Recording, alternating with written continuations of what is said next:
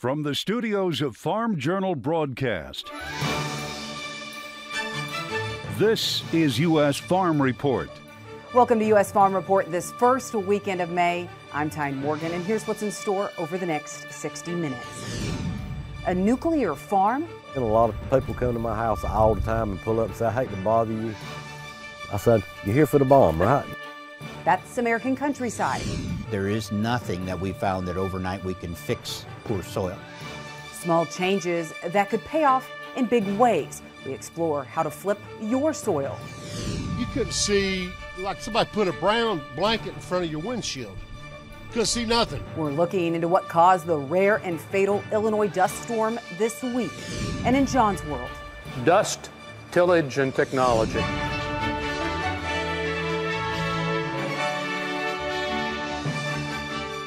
Now for the news, the latest crop progress report shows that planting is moving ahead at a record pace in some states. And that's especially the case when it comes to soybeans. USDA reporting right now 26% of the corn crop is planted. That is right on par with the 5-year average nationally. Check out Missouri. 80% of the corn crop is in the ground, almost double the average pace, while in North Dakota, nothing is planted yet, and just 1% is planted in South Dakota. Meanwhile, 19% of the soybean crop is in the ground nationwide, 8 percentage points ahead of average.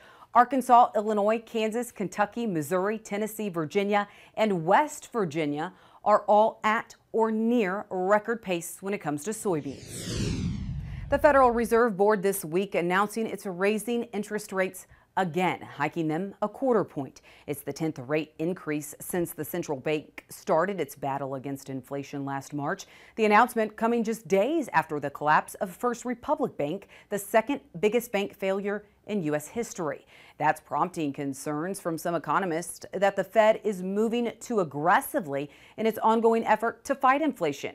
Raising interest rates allows the Fed to intentionally slow parts of the economy by making it more expensive for banks to borrow money. Now that cost then gets passed on to the consumer.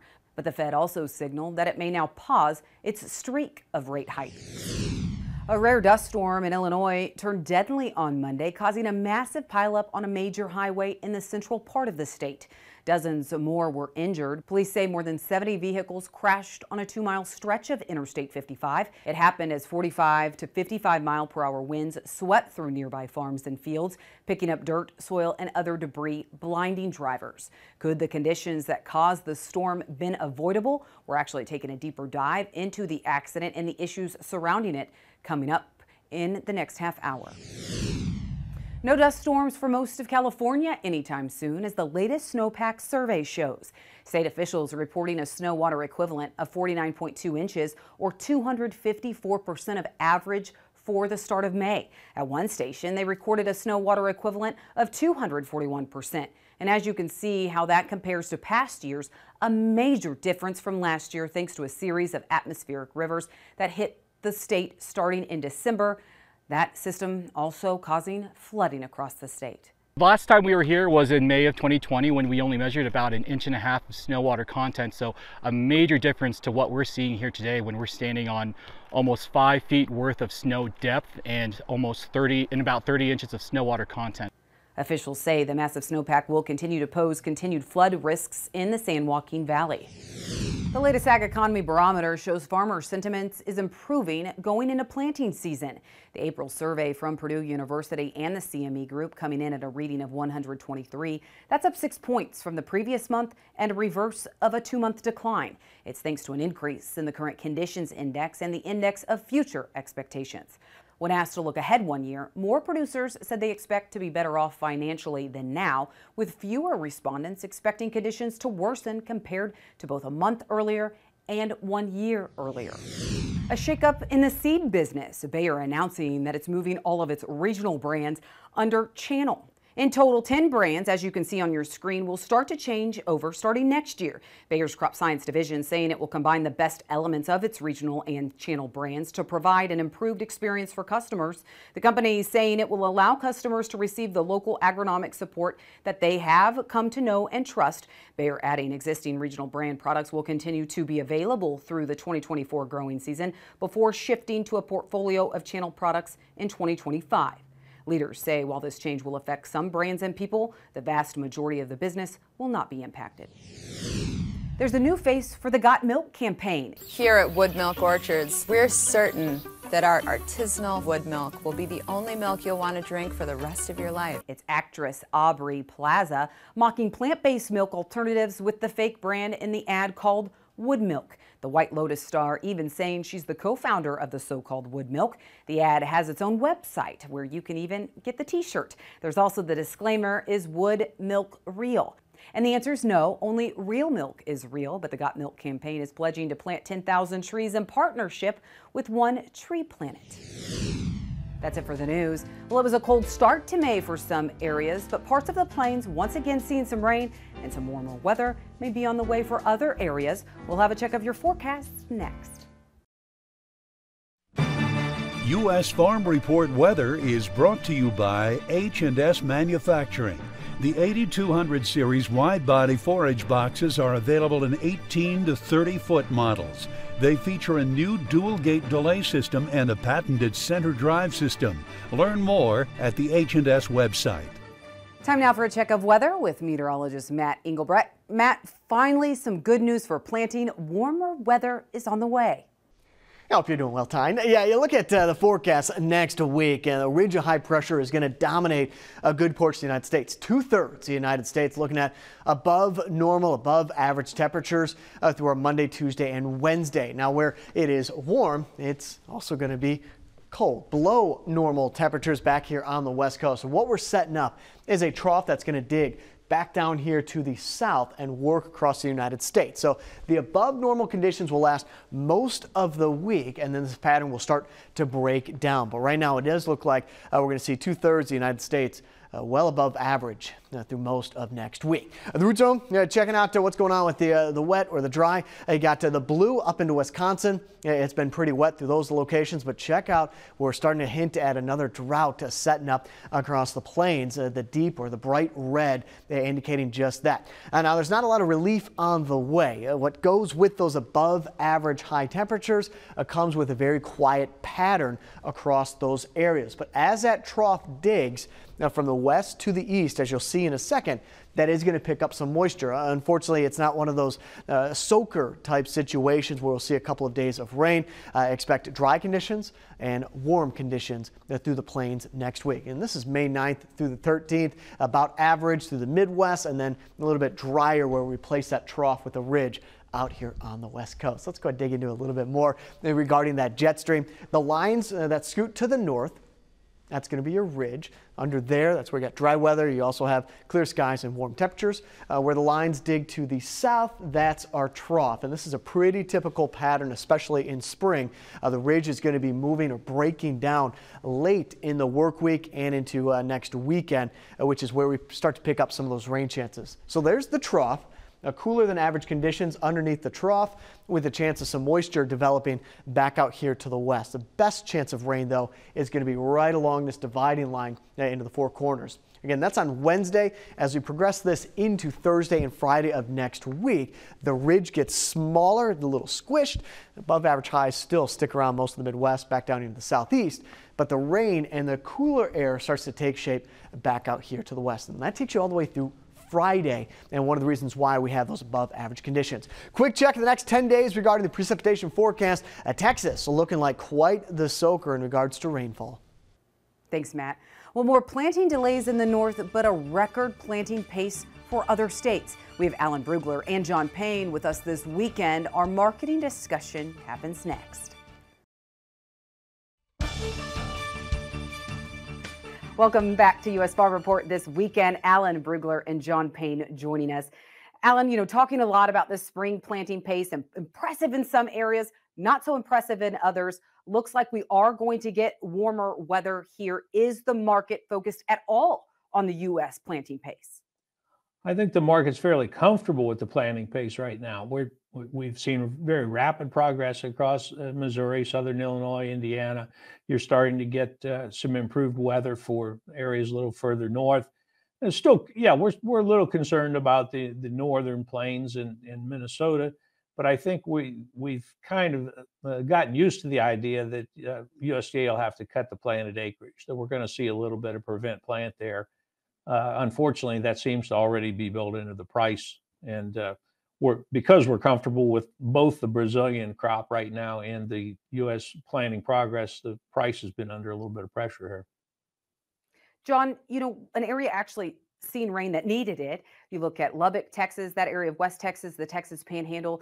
Do you think that actually aids a shift in planting and we could see more cotton acres this year?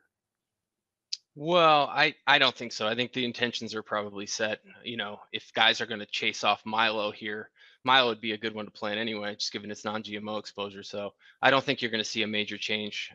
Maybe like Alan said, a little bit lower on prevent plant and corn. Switching to soybeans, when you look at demand, Alan, there are some concerns about new crop demand for soybeans. How bad is it at this point?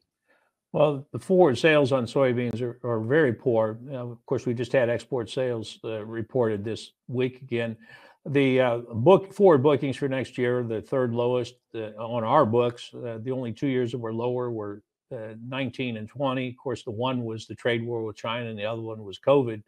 So yeah, that's a pretty low endorsement for bullishness in beans. I think part of that's just the whole short crop, long tail thing. We were at 10-year highs last year.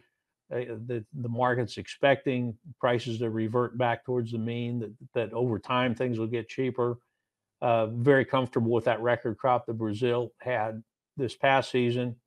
And so yeah, we're kind of grinding lower here and not wanting to commit too much. So that's not encouraging. You have the bull story on the renewable diesel side, but those plants still have to be built in many cases. I can be more bullish on bean oil than I can on beans right now. John, you guys have some offices down in Brazil. I mean, is all of that new crop demand, is it truly moving to South America? Well, I think the biggest issue that Brazil has is that the pace of growth as far as acreage expansion hasn't been met by infrastructure. So, you've essentially doubled production over the last 10 years, we'll call it. And the amount of roads and the amount of transportation access and the amount of, just offloading vehicles that are available aren't double. So you have supply now off a really good crop year. And Alan mentioned the year prior, another good crop year. You have, a market that I think certainly has just nowhere to go on these sales. So I could be real bearish on that aspect. Obviously, supply exists, but if you want to be bullish, you can spin it to say, hey, the beans that are stuck in Mato Grosso right now, those aren't competitive with the U.S. port anyway. They're not getting out. So if you need beans in the short run, I mean, you're going to turn to Brazil, but if you need excess amount what's planned, you're going to need to go to the U.S. because the line's going to be really long just to get it out of ports like Paranagua. Alan, when you look at wheat, I mean, we're going to get, a better picture of the wheat crop as we see some of these wheat tours take place. But, really, what had a stronghold on wheat prices this week? Well, of course, wheat takes no prisoners, and we were grinding lower. The funds had a huge short position in Chicago, and we're keeping their thumb on it pretty heavy into the beginning of the week. Well, what kind of turned us around was we had a very large export sale to Egypt, 655,000 tons. It wasn't U.S. wheat, but it was demand. And then, of course, the crop condition ratings have been expected to improve this week after those rains in the Southern Plains. They really didn't budge. So the ratings are still poor. HRW's supply was already down from last year's crop problems and is not going to rebound as much. Well, from the decision by the Fed this week to another bank failure, what are we watching with that when it comes to the markets?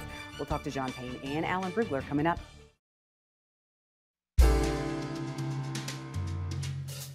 The Illinois dust storm that we told you about in news, that was about 125 miles west of John's farm. The incident sparked calls for change and even mandatory conservation practices. But is that even realistic? Here's John Phipps. Last Monday, high winds and dust proved to be a deadly combination for unfortunate motorists on I-55 about 100 miles west of my farm. Proponents of no-till and cover crops rightly pointed out that if those practices were more common, this tragedy might have been averted. More crucially, traffic visibility hazards could increase, Average wind speeds are increasing globally, likely due to climate changes. This may not have been noted except for the growth of the wind energy industry, where vastly more data is now available. Regardless, the tillage trend is and has been for years in places like this, away from no-till and toward tillage. Cover crops were used on about 40% of cropland in 2021, according to one report, but that was only among farmers who used any conservation practice. The percentage for all farmers was not revealed, and it was doubtless lower. Nonetheless, I doubt tillage trends will reverse for solid reasons. First, and most importantly, no-till and cover crops are totally dependent on chemicals. No-till was barely known until glyphosate, for example. Consequently, while weeds continue to find ways to outwit herbicides, none have proven resistant to steel. Second, as outlined recently in Farm Journal, long-term no-till stratifies nutrients into the top inch of the soil. Roots need food farther down. Third, the economics of tillage choices is a moving target affected by yield difference, which is an argument I will not get into, and input cost. Right now, a $9 trip with a 30-year-old finisher beats a $50 herbicide application on our farm. Finally, barring rigorous enforced regulations such as loss of crop insurance subsidies, there are few ways to make farmers change their ways, even to overwhelmingly more beneficial environmental practices. The other stick that could be used is litigation against farmers when harm comes to others, like this sad event. Liability insurance premiums could soon reflect such hazards. Oddly, there is a practical solution to reduce traffic accidents caused by weather and visibility conditions: autonomous or at least guidance-enhanced vehicles. That technology kept me where I should be this dusty spring when working occasionally blind in the field. Improvements in sensors like LiDAR and GPS location accuracy eventually will make unfortunate occurrences rare as our vehicle fleet gradually adds these features. Now that'll take a decade or two, but that's probably faster than getting agreement by farmers on how to farm responsibly. Thanks, John. Well, don't go anywhere. A look at some classic iron machinery. Pete, here's Tractor Tales next. Tractor Tales on U.S. Farm Report is brought to you by Farmall. 100 years of milestones, community, and memories. Since 1923, it's been the one for all. Celebrate with Case IH at farmall100.com. Hey folks, welcome back to Tractor Tales. This week we're in Schulzburg, Wisconsin, and we got a real treat here. We're with Stacy Allendorf. And Stacy, this is a beautiful Farmall M. Can you tell us the story on it? Well, this was actually a gift from my husband. Before we met, when I was out of high school, I used to pull antique tractors. Okay. And he knew that and wasn't a part of it at that point, but he seen this one in town at Schulzburg, and he asked me if it was worth buying. And I said, well, if it's got brakes, it's worth buying.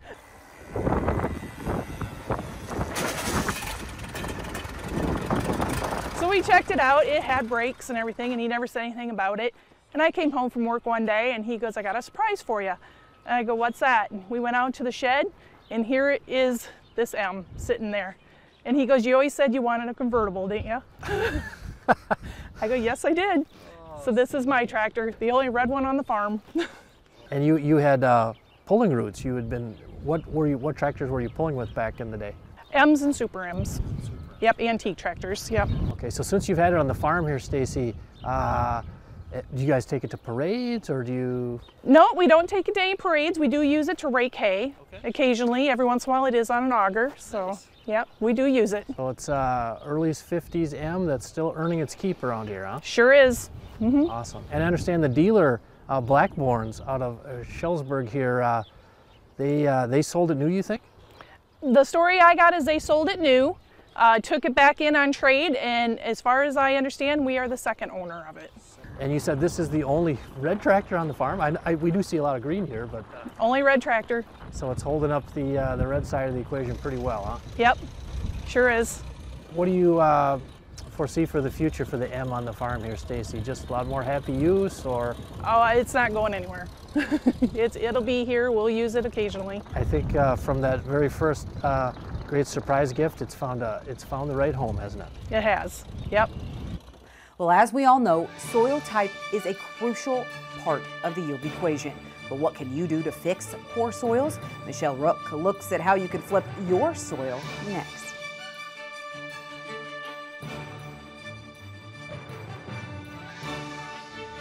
U.S. Farm Report is produced and distributed by Farm Journal Broadcast.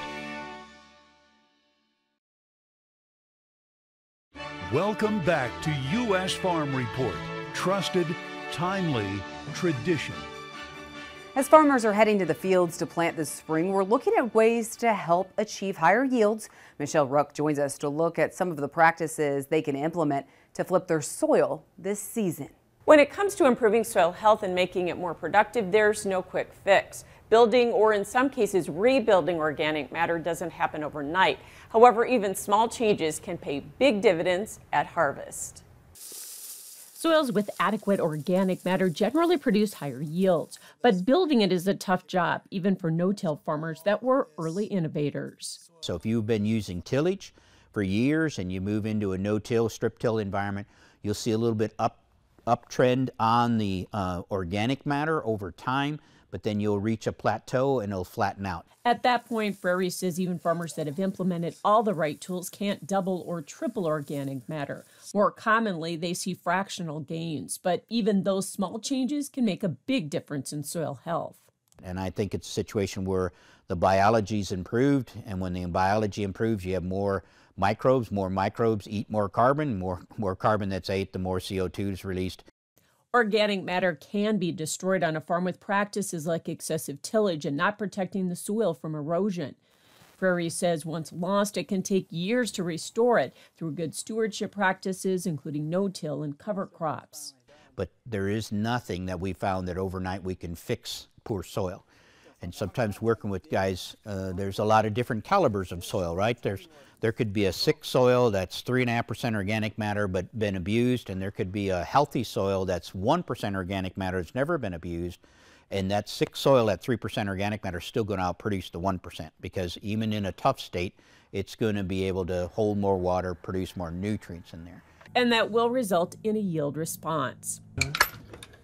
Farmers like Brad Dodds have seen that from the comprehensive approach they're taking to improving organic matter on their farm.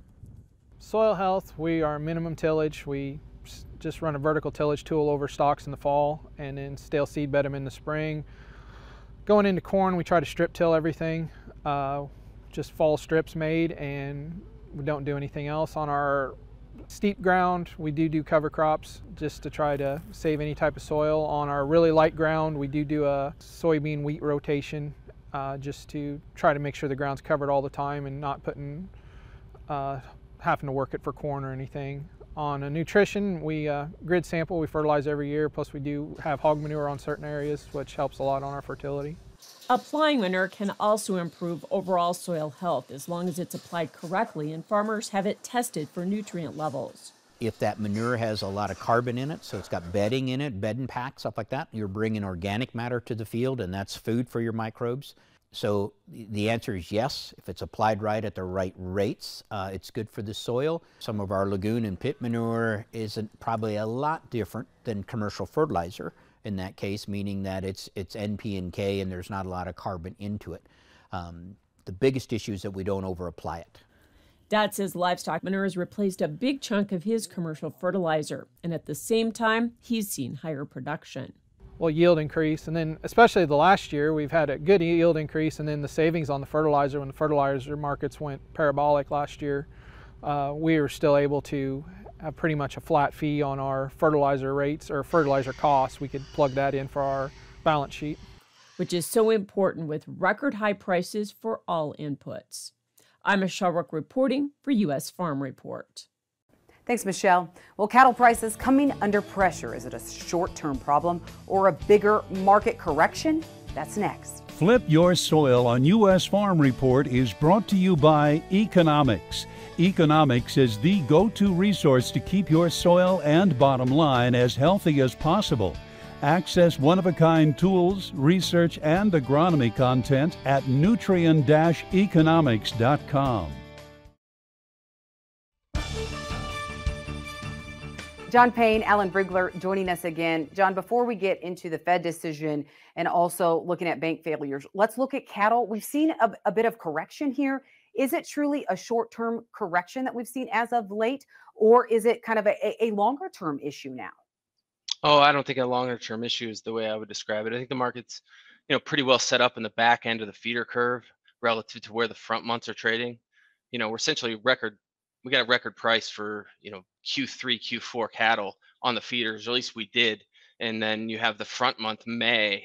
And I understand it's a different crop year, but I mean, you're trading $20 under. The April went off $30 under. So, we got to see the cash market stay strong. I think you look at where the economics are, not so much on the live, but on the beef. And for me, the beef at 300 versus, hog carcass at 80, it doesn't make sense that we'll stay here long term. I don't think we're at quite the spread levels we saw in 2014, but we're close. And I think at this point, if you're going to have guys wanting to pay $185 for steers in Q2 of next year, then we're going to see beef stay above 300, which means it's going to stay record over pork for the next 2 years. So something's going to change there in the next 6 months or so, I think, in either market. Alan, I know you watch that market closely too. What is your perspective of where we could see these cattle prices go?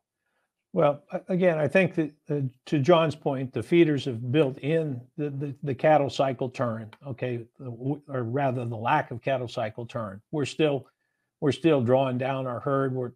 We may not actually turn the cattle cycle till 2025. The problem is the board's gotten ahead of the cash by quite a bit here. You see that in the cattle futures. You see that in the feeder futures for sure with that big premium in the fall. So whenever you get that, you're going to have that tendency to have these $5 or $6 pullbacks just because of funds needing to liquidate or hedges needing to be rolled forward to the next month. One thing I'd point out is we do have that huge spread on the wholesale level between beef and pork, but it's not as obvious on the retail end. The retail premium in pork is actually pretty stiff right now. And they've been trying to feature the beef a little bit more. The thing I'm really going to watch for here is Memorial Day demand for steak. That's grilling season's coming up. If we see some really good movement there, then we'll assume the consumers are in good shape. And I think hogs will recover here. We've got a normal seasonal slowdown in slaughter here. It's slow to develop. But you can see the summer prices on the futures are still expecting some kind of an improvement in the cutouts.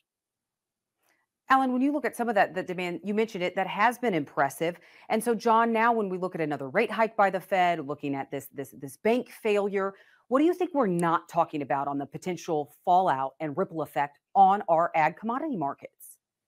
Well, I think we should be rather excited that the ag banks are strong. I think that's where my focus would be. There's opportunities here. I think there's a lot of money that's taken opportunities on some of these banks that have failed over the last 2 to 3 weeks. And there are going to be more that fail. I don't want to break news here. This is something that's going to happen with the cycle we have. Right now, the US is being focused on this because we have 4,000 something banks, whereas in Canada, I think they have 9. And in Europe, I think they have 119. So essentially what we're having is a normal economic correction in an industry where you have players who can't make it. And at this point, we haven't seen that in ag yet. So, I think there's structurally some things that could change to bring that about. But right now, feel pretty good. I think the U.S. producers in a pretty good standpoint from a financial perspective. It's the actual U.S. consumer. I mean, not the consumer of these products that I worry about from their credit standpoint.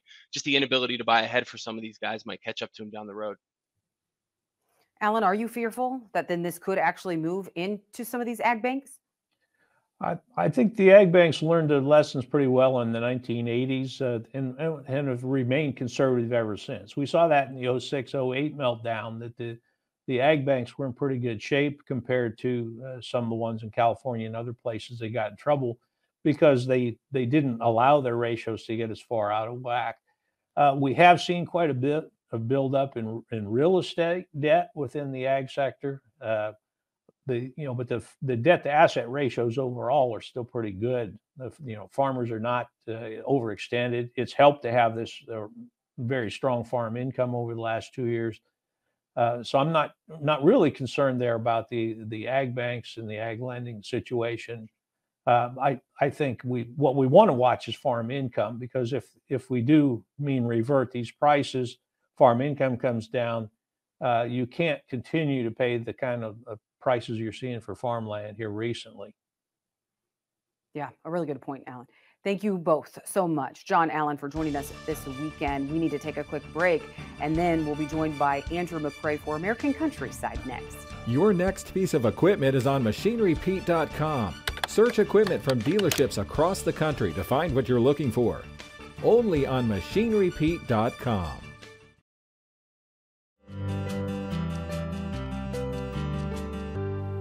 Well, not many farms in the U.S. can say their claim to fame is a close encounter with a nuclear bomb, and thankfully so.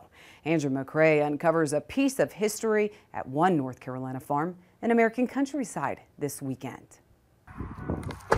Brent Tyndall's family farmed the ground around their family's homestead for decades, but an event in January of 1961 is still a vivid memory. I won't never forget my grandmother saying she thought it was the end of the world because it looked like the world was on fire out here. A B-52 from nearby Seymour Johnson Air Force Base in Goldsboro, North Carolina, had crashed in the field they rented just a few hundred yards from his grandparents' home. A quick response to a plane crash was to be expected, but what was unexpected was what was on board that plane. Supposed to have been 2 bombs, 2 hydrogen bombs, I think. One went down with the plane, my understanding. The other one was in a parachute hanging in a tree back over here about 1/10 of a mile or so from here. At the time, the military hadn't disclosed what was on board the B-52 that went down near Fayetteville, North Carolina. We now know the plane was carrying 2 thermonuclear bombs, which broke free from the plane just before it crashed. One bomb parachuted safely, landing in a nearby tree.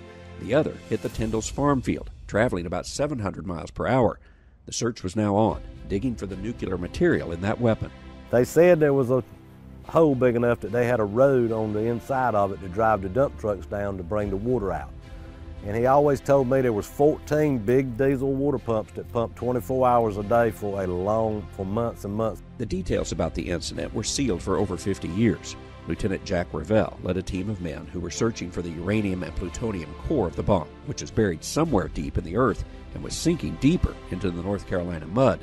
Brent later heard the lieutenant share the declassified story of the recovery effort here at the field Brent farmed.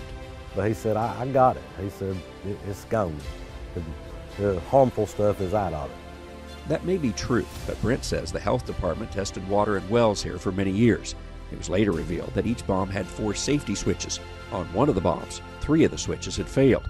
If the 4th had failed, a detonation 250 times more powerful than the bomb dropped on Hiroshima would have obliterated everything for several miles at this spot. You can actually see almost a bowl effect. You see it? How it goes up and then comes back down and then goes back up into a bowl effect. That's kind of where the hole is. Tyndall didn't own the ground, but rented and farmed it. If you look closely, you can see the clay on top of the soil, showing where the hole was filled. There's an easement over the site, and while it can be farmed, no one is allowed to dig more than a few feet deep on the property. While there is really nothing to see here, decades later, the story still has people driving these rural roads to this field beside Brent's home. And a lot of people come to my house all the time and pull up and say, I hate to bother you. I said, you're here for the bomb, right? Several decades have passed now. The only signs you'll find of that crash are this clay soil and these ruts, an indication of the hole that was dug in an effort to find that hydrogen bomb, a bomb that thankfully never detonated on this farm. Traveling the countryside in Fayetteville, North Carolina, I'm Andrew McCrae. Thanks, Andrew. And you can hear more of his travels at AmericanCountryside.com. Well, California finally seen some snowpack, but is there a longer-term solution? We check in with John Phipps again next. Why don't we just desalinate ocean water? U.S. Farm Report is brought to you by Brandt, technology-driven nutrition that feeds your crop. California has seen some impressive snowpack this year to help supply irrigation needs. But is there a better long-term solution? That's customer support this week. Got a good question from John Kubler in Jefferson, Ohio. Do you think the far western states will ever use the vast waters of the Pacific Ocean to help solve their drought problems, or will it always be too expensive? This is one of those problems that when you first look at it, you think there's got to be a way. You got all this water out there, you need it in here. Then you do the math. The steadily worsening water supply problem for cities in places like California and Arizona, particularly those on the coast, keeps the dream of desalination alive. The expense is a gigantic hurdle, but long pipelines and deeper wells are making it seem less so in comparison. There are two basic ways to remove salt from water: boil it or filter it. Flash evaporation plants require a heat source, ideally secondary heat from some other operation like a big power plant. Reverse osmosis plants use a sort of chemical-based filtering membrane.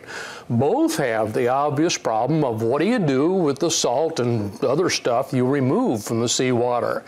There is a new and more subtle challenge as well.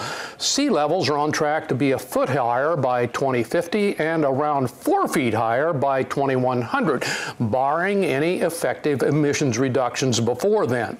Cities with water sources dependent on river flows into the sea will experience advancing seawater intrusions farther upriver than anyone had ever planned for or even imagined a few decades ago.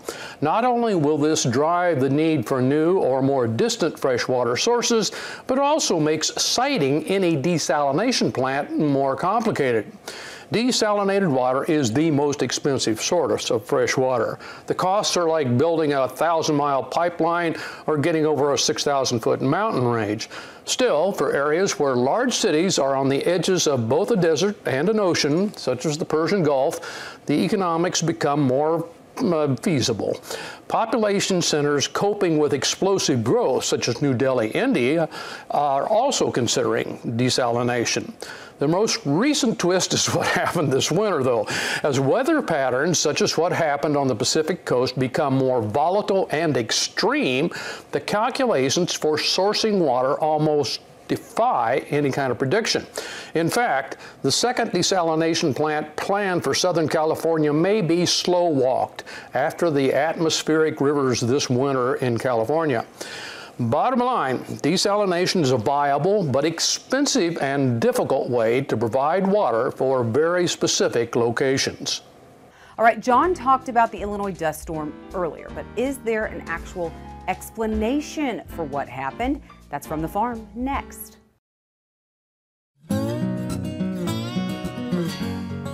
Well, Illinois isn't the only Midwestern state to see dust storms lately. States like Missouri actually experienced one last weekend, but it didn't make headlines because it didn't cause a massive traffic accident. So what's the explanation for the rare weather event? That's From the Farm this weekend. It's a rare sight in Illinois. On Monday, a deadly dust storm caused a massive pileup on a major Illinois interstate. Sounds like due to the low visibility, the high winds, everything just came together, unfortunately, in this particular stretch of I-55, and my heart goes out to them. More than 70 vehicles crashed on a 2-mile stretch of I-55 as extreme winds clocked in at up to 55 miles per hour. You couldn't see, like somebody put a brown blanket in front of your windshield. Couldn't see nothing. The Illinois State Police saying the pileups were caused by, quote, excessive winds blowing dirt from farm fields across the highway, resulting in zero visibility, end quote. It's pretty unusual because oftentimes you don't have the combination of bare soils, high winds, and the cross angle across a highway, a major highway, just to deliver those types of conditions. USDA meteorologist Brad Rippey says dust storms like this aren't as uncommon in the West. But here, considering 40% of the corn planting is already complete in Illinois and soybeans have gone in the ground in a record pace, that means it's also a small window where the topsoil is exposed. So the open agricultural fields, we're in this really narrow window between when fields are planted and, between the tilling and the establishment of a crop canopy. That's a pretty short period of time. Rippey describes Monday as an unfortunate perfect storm of conditions that created such a tragic event. Even in perfect conditions, you can get, perfect practices. You can still get a situation where you have a very short window. If topsoils are dry, they can still blow. So it's just, I think, a really unfortunate collision of events that happened yesterday between the strong storm, the angle of the wind, the condition of the fields, the dryness over the last month. Maybe no way to really prevent that. And it's just, again, a real tragedy. Hopefully it's a one-off and we won't see anything else like this spring. Now, Rippey says where the threat is still high for a dust storm is the plains. Even with the recent rains, Rippey says extreme drought conditions still exist and high winds are still a concern for future dust storms. All right, that does it this weekend on U.S. Farm Report. Thank you so much for watching. Be sure to tune in again next weekend as we work to build on our tradition. Have a great weekend, everyone. Closed captioning on U.S. Farm Report is brought to you by BASF. BASF, helping you to do the biggest job on Earth.